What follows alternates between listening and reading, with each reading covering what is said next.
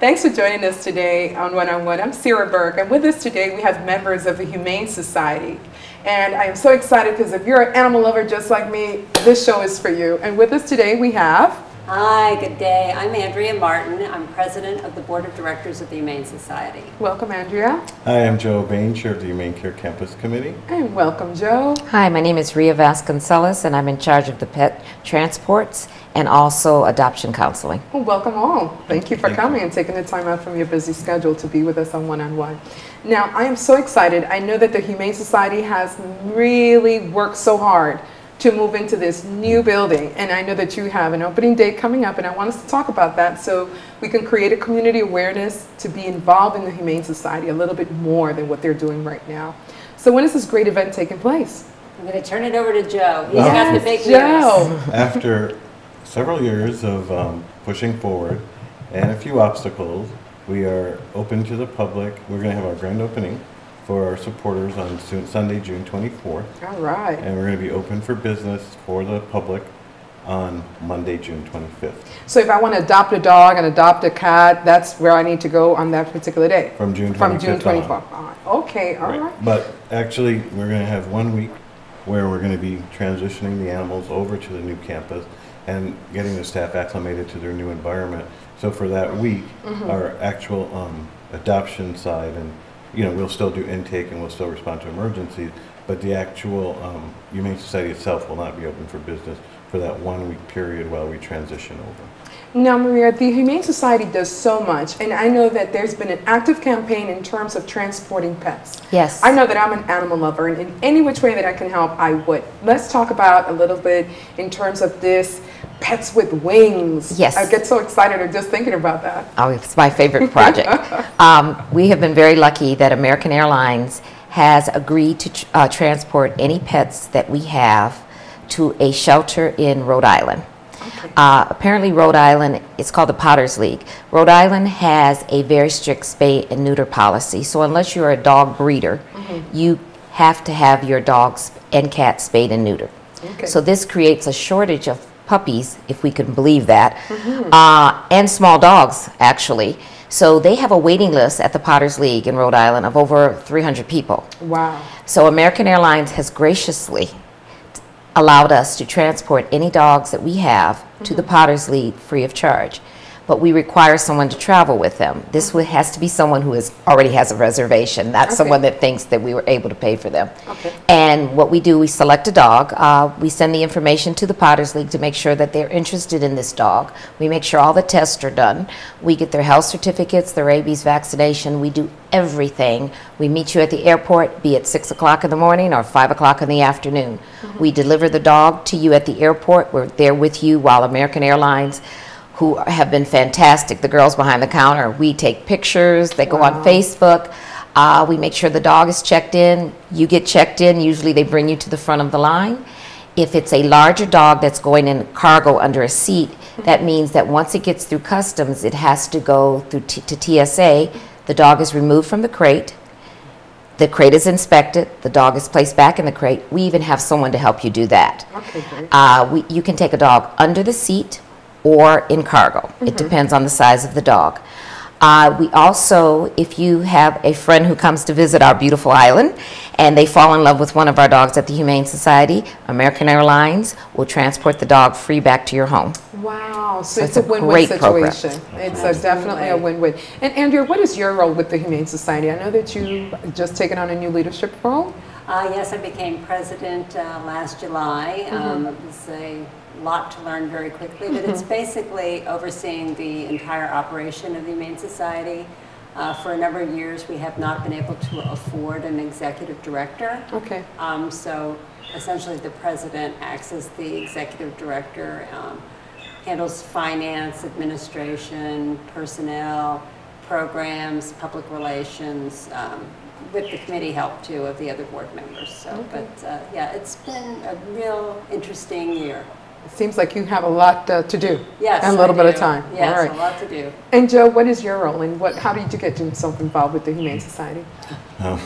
Actually, I was invited to join the board several years ago, and said yes. And that's basically, I've always loved the work of the Humane Society.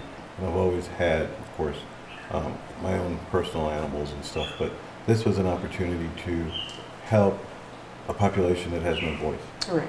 So that's actually what got me motivated to join. I'm actually a board member, so I work on programs as needed, but my main goal is actually opening this campus, which we can finally now announce a date. And where is the campus located, just so that our audience can know? It's on the Weymouth-Reimer Highway. Okay. And it's actually right across from Costulas on the opposite side of the road. And there's a big gate that's open with a sign right now. Okay. The signage will improve once we finally get in. And right now our dream is that the Virgin Islands Department of Public Works will grant us a stoplight on our side of the street. Cool. So that our guests can exit and feel safe. Safe, absolutely. Now, Maria, you are the specialist in terms of for adoption. And I remember taking my daughter to the Humane Society in the state of Florida. And I felt as if though there was so much paperwork that I needed to do and so much screening. It's almost like adopting a child. Let's talk a little bit about what is the process if I am interested in adopting a pet. Okay. How do I go about it? Well, we consider our dogs our children anyway. Absolutely. Okay, so when you come in, first of all, you'll be greeted at the front desk and you'll say, I'm interested in a dog or a cat. And we try to feel you out to say what type of dog or cat you're interested in. Then we will escort you usually, or let you go up and down the kennel area to take a look at a dog. And if you see one that you'd like to see a little bit more of, Right. we'll go back, we'll bring the dog out to you, let you walk it around the parking lot and try to interact with it. So let's say you've decided you want this dog. Then you have to fill out an application, a basic application. If you're renting, we require you to get a letter from your landlord indicating that they will allow you to have this dog or cat. Wow. Okay. If you've had a dog before, we usually like to have a vet reference. If it's going to be anything like a pit bull mix, a Rottie, we usually do a home visit because we want to make sure that the dog is going into a safe environment. Even though it is not illegal to chain your dogs, we do not condone chaining a dog. I have a problem with that too. I Right, hate and that. if we find out that the dog is going to be chained, we will not. Good. We also call the vet to find out if you've had a dog in the past, if you've brought the dog in on a regular basis. We sit down and explain to you that there's certain things, it's more than just adopting a dog. You know, you have to be willing to take on the responsibility to see that it gets to the vet on a timely manner, that it's given heartworm preventative, that you're on the lookout for tick fever and you're giving it medicine to help counteract that, Wow. to make sure that you know how you're supposed to care for this dog. The dog cannot be kept on a chain 24/7. You know, if you have little kids in the family, and let's say, we try to know the personalities of our dogs. So if you have a 3 or 4 year old and you want to adopt a Yorkie, if we have a Yorkie, generally we don't recommend it because Yorkies are fragile dogs. Very and small. 2-year-olds will hug them to death, Yes, literally. yes, yes. If it's a larger dog and you have small children, we try to understand what the family life is going to be like because we don't want to put the family at risk or the dog at risk. So we have to make sure that the match is equal. That Right. It's a great partnership. You know. And then within 1 or 2 days, we will call you back and tell you whether or not your adoption is approved. All right, so it's not such an easy process. Let me come in, let me just look around, and let me go walk off with a new dog or cat. And there's also another thing that I wasn't aware of for a long time is that once you sign this agreement, let's say it doesn't work out, you cannot just give your dog to your next door neighbor. Oh, You have to call us and say it's not working out, and we'll ask why. Well, we found a good home for him, have the person come in, and we'll transfer the ownership of the dog to that person. Okay. Our adoption fee is $105, which includes the spaying or the neutering, all of its shots up to date at the time you adopt. It is microchipped, and it usually has a deworming. All right. So we want to encourage people to go on ahead and adopt animals as well. Yes. When we get back, we're going to talk a little bit more with members of the Humane Society and ask you to be part of this grand opening, and make a difference in our community. So hurry up. If you're a dog animal, don't change that channel. If you are a cat animal, don't change it either. Just stay tuned. There's some that will tell you there is no real evidence of gang problems in the U.S. Virgin Islands. There are some that want you to think that the violence we read about each day is isolated to a handful of teenagers and younger adults interested only in shooting and killing each other. To those people, we would like to say, thank you. You're the reason we formed an organization called the Virgin Islands Anti-Gang Committee, focused on gang prevention and a safer community through targeted outreach, training, and education. That's what we came up with the show. Interesting people. We wanted to be one-on-one, conversation, not your traditional talk show. We really want to provide you with the real facts, real talk, one-on-one. We are back with members of the Humane Society, and I was so excited because I myself am an animal lover. I prefer dogs over cats, even though I've had cats as well. And Andrea, I wanted to touch bases with you in terms of what are some of the new initiatives that the Humane Society is putting forth in our community. If you can just enlighten us so that we have a greater sense of community awareness. Oh, of course. I'd love to talk about that. One of the biggest things for us, of course, is constant fundraising. Right. We have a contract with the government of the Virgin Islands that provides a base amount of income for us, but we are constantly fundraising to increase that to make sure that we cover all of our expenses. Okay. So our next fundraising initiative is Play for Paws golf tournament, which is on Father's Day. Isn't that a cute name? Play for Paws. Play for Paws. And so that's coming up. We're looking for sponsors and players. And if anyone knows Chris Mackin, who's the manager of Mahogany Run Golf Course, she's one of our board members, and she's one of the people in charge of that particular event. So anybody can contact Chris and sign up to play, sign up to be a sponsor, sign up to participate. We also have a raffle going on with that as well. So that's coming up. After that, you know, we're probably planning a few small fundraisers, but right now our biggest source of additional funding is coming from our boutique. It's called the No Flea Boutique versus the old flea market that we had at the other shelter. But the No Flea Boutique is doing extremely well. It's been open since October. It is available now at the new campus. That's the one building that's open and ready. The boutique is open from 11 to 3 on Wednesdays, Saturdays, and Sundays. And we're doing extremely well with both donated items and sales there. We have a great retail manager team led by Leslie Maxwell, who's a volunteer. They're all volunteers in there, and they're doing extremely well for us. So that's another new initiative that we're still pushing. I know for a fact that I used to go to the flea market all the time and pick up little knickknacks, but I've seen that this new thing has just expanded beyond the wildest dreams. It's like just people keep bringing stuff in, and the sales are just moving rapidly. It is. It's pretty amazing. We have furniture, housewares, electronics, clothing, books, DVDs, all kinds of things, a whole jewelry section. So I think, you know, if people want to come out there on a nice Saturday or Sunday, they're looking for something fun to do, it's actually going to be the nicest boutique on St. Thomas, believe me. There you go. People will be in, they're walking in, they even take the dollar bus and they walk up the road and walk out with big bags. So it's quite great. Of course, then when the campus is open in June, you know, it'll be much more exciting up there. We have lots of things going on. But, you know, we should ask Joe to describe the different buildings. Joe, let's talk about that. Let's talk about the different buildings, this new campus that you have. Part of the goal with this whole thing was to integrate children. Right. To make it a safe zone, not only for the animals, but for the children of the community. So we have a building, the Corinne Lockhart Education Building, which is dedicated to programs that we're going to have in the future. Summer programs, after school program, maybe some Humane Ambassador, which we have some now. We actually have kids that'll have birthday parties, and it'll be to benefit the animals instead of gifts. They want their gifts to go towards the animals. That's awesome. So that whole building is used for education of the youth in the community. And we also have high school students that work with us on different projects. We have one building that's called the Cat Cabana, and that is where the cats will be housed in both indoor and outdoor environments. They'll be able to be outdoors during the daytime. We have, of course, our administration kennel and vet tech suite, which encompasses the adoption area as well as drop-offs and, you know, where you're greeted when you come in. And then the vet tech holding area. All animals that come to the Humane Society don't automatically get placed for adoption. They have to be evaluated by our staff. They have to, you know, we test for aggression, as Rhea was mentioning.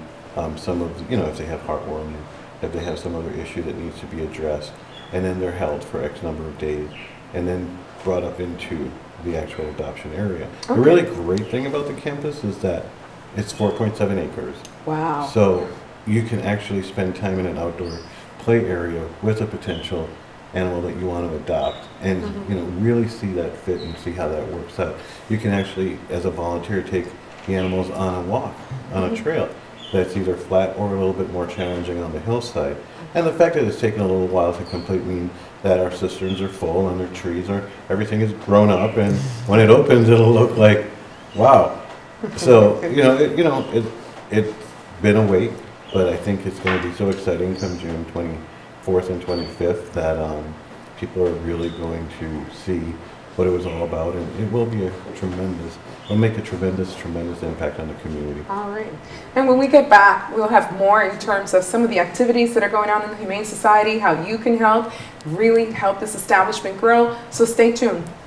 I'm here for a cancer-free world. Because they've helped me, I'm now giving back. Hi, I'm Lorraine Vaughn with the American Cancer Society, and I'd like to invite you to the Relay for Life June 23rd and 24th right here on St. Thomas. And I'd like to thank all the sponsors for this relay. We couldn't have done it without you. It's not too late. Please join us as a sponsor this year by calling 775-5373. We're back, animal lovers, with members of the Humane Society. Rhea, I want to talk about it. There's an issue that troubles me all the time when I see these animals that are not neutered and sprayed. I know that in the state of Rhode Island, as you may mention earlier, there are strict laws in terms of neutering, but we don't have any here in the VI, and it has a direct impact on our community. What can we do to turn to the Humane Society for help as it relates to these animals that are not neutered and or sprayed? We have a low-income spay-neuter program. So if your income is below a certain amount and there's other criteria, you can come in and get a cost spay-neuter certificate. Okay. It's $50, and that will be honored by the vets. I think you have to pay the vets another $15 administrative fee. Okay. And you can get your dog or cat spayed or neutered. If you have more than one animal, come and talk to us, because our whole purpose is to try to make sure that we don't have an overabundance of population in dogs and cats. We try to encourage spay and neutering. Your dog will be healthier. Okay, male dogs don't change their personality. They calm them down a bit. A female dog, you don't want her having a puppy every 9 months, It's not good for your dog at all. And plus, puppies are cute, but puppies grow into be big dogs. Big dogs. And they're not cute anymore. And they don't take care of them. And if anyone disagrees with us, they need to come and spend a day at the Humane Society, a couple of days, and see how many puppies that we have that we don't have enough people to adopt. Right. Which brings me to the sad side of this whole story. What about if I'm a dog owner and I no longer can afford? Right now we're facing a major crisis economically, and I know that pets suffers too. What can we do if we can no longer keep our dogs, if we can't keep our cats, because we can't just afford to keep them? How does the Humane Society help? Well, you can bring the dog into the Humane Society. We usually try to sit, when you're overwhelmed like that, sometimes you can't think of other options. Right. If you come into the Humane Society, and I have sat down with people and said, well, can you try this? Or have you tried doing this?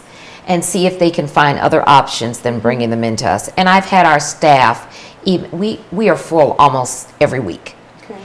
When we're full and there's an owner surrender dog, sometimes we have to make a decision. But if you can hang on to the dog, sometimes we'll say, why don't you give us another week and then come back and we'll have a space and we'll try to see if we can find a home for the dog. So we don't want you to just let them out in the street. Bring them in and let us sit down with you and see if we can do something to help you out, And if you're going to bring the dog in, bring all the information you can with the dog. If you can get a copy of their vet information, how the dog is, let us know what, type of attitude temperament, that it has, and we can sit down and work with you. It's very difficult right now because we're getting a lot of dogs being relinquished because the owners can't afford to take care of them anymore. That's sad. It's very, very sad. That's sad. But in an upbeat news, I would like to be able to share with the viewing audience, if I want to donate to the Humane Society, if I want to be an active participant in helping out the Humane Society because I just love animals, how do I go about it?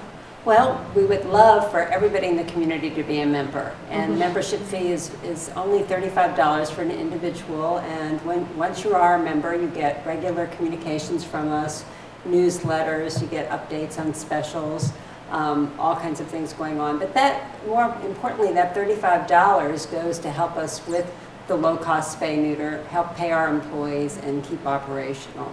So membership is a big thing for us. Regular donations, we're always happy to accept. Our post office box is 8150 St. Thomas, VI 00801, and we will take checks, anything. You know, so that's very important to us. And then sponsorships for our events that come up. We have some wonderful corporate sponsors that come up and sponsor every time we have our Valentine Ball, our Play for Paws golf tournament, anything coming up. So we have wonderful sponsors in the community as well. And then, of course, we can always use donations for our boutique, furniture, clothing, household goods, as long as they're in good used condition. You know, we don't want to have to throw anything out, but sometimes we do get items that really aren't of the correct quality for our boutique. So we have lots of ways we can use that. And then probably most importantly, we just need volunteers. Volunteers. We need volunteers at the shelter to help socialize the dogs and cats, to help administratively. We need volunteers with the boutique. As I mentioned, it's open 4 hours for 3 days a week, and we could use all kinds of volunteers to help with that as well. And then once we're in our new facility, we will have lots of opportunities to volunteer with educating children, just working on the grounds, all kinds of ways. So anybody who is an animal lover or who just wants to see the animals happy and well taken care of, you know, this is the place to come, because you know, we have some wonderful success stories. Our transport program is one of them. Every time we have a Barktoberfest, all the people come and they bring their dogs that have been adopted from our facility, and it's amazing. It's like a reunion. Right, you know, we right, see right. all these wonderful animals come back to see us. So that's what we need, more community involvement, but it doesn't have to be money. Time is very important too. Time is man's most precious assets, and I know that if we contributed to the Humane Society, it's definitely for a good cause. Now, Joe, during the course of our conversation, you made mention that one of the buildings is going to be used for educational purposes. I know that as a teacher, I've sent some of my students to do some job shadowing at the Humane Society. I think it's important. A lot of children say, I want to be a vet, but they don't understand what it really entails to be a vet. So I want to thank you openly for allowing me to be able to do that. I think that having them exposed to that kind of field and being able to interact with the animal gives them a keen sense in terms of what does it really entail to work with children. Now, in the educational building, what's going to be able to take place? Are you going to have information, disseminating? We have books. We're going to have like a library. Uh-huh. We're also going to have after-school projects, you know, programs as well. Okay. But the big thing about having kids interact with animals is that they learn at an early age that animals hurt as well. Yeah. So kids are less likely to be mean or aggressive to a kitten or a puppy by having that interaction, and it goes a long way towards helping them as they grow up as well, having that positive interaction. Right. Andrew? You know, I think it's really important that we emphasize the human-animal bond. It's a real concept, and anybody who's owned a cat or a dog understands exactly what I'm talking about. I mean, that animal is a person to you. They're our babies. Yes, exactly. They become our babies. And not everyone sees them that way, so we are trying to promote that concept. Right. And with children working with animals at an early age, we hope that will happen. Our research has shown that an abusive person will start first with abusing an animal before going on to a child, a spouse, or another person. So if we can get these children early and teach them to be loving to animals, to treat them correctly, we think we can help a whole generation of people grow up to be much better individuals. Well, one of the most meaningful projects that I have been involved in was one where a group of students took their own personal animals over to the Lucinda home, because the residents there can't have pets, but they've always been, they've had previous attachments to pets, and when you have to get rid of your pet because you can't have them where you're at, it's really important to still have those bonds. And it was just amazing for me to see the elderly people just caressing and playing with the animals and stuff, and the children being able to understand the importance and the relevance of making sure that the animals are part of this project. So I want to thank you so much for coming out. And again, we want to encourage our viewing audience to please join us in this grand opening of the Humane Society, which is going to be taking place, Joe, again, give us the dates. We're going to be open for business on June 25th. June 25th. And we're going to have a thank you for everyone that's helped us get to where we're at on June 24th. And thank you openly for all that you do, for all the animals and all the people here in the Virgin Islands. Thank you, thank you, thank you. Thank and you. again, welcome. Please come out, support the Humane Society, make your donations. We want your money to really have an impact on our community. Yes, it is a time of financial hardship, but giving is caring, and we care for our animals. And we thank you so much for coming out. Thanks, sir. Thank you. All right. United for Solutions, helping to produce television programming that informs and inspires the community to take action on social issues.